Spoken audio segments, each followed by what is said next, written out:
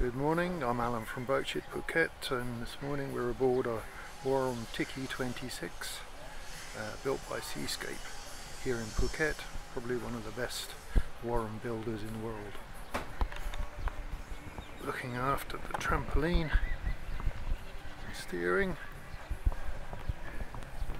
storage lockers both sides, through the sheltered cockpit. Look down into the heads compartment. Single or very cosy double forward.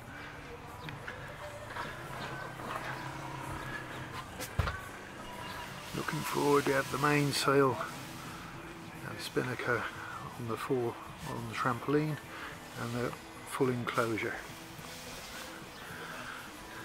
Moving over to the starboard side, we have galley,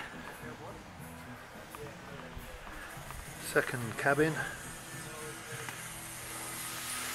forward we have more storage, trampoline and anchor locker on the other side.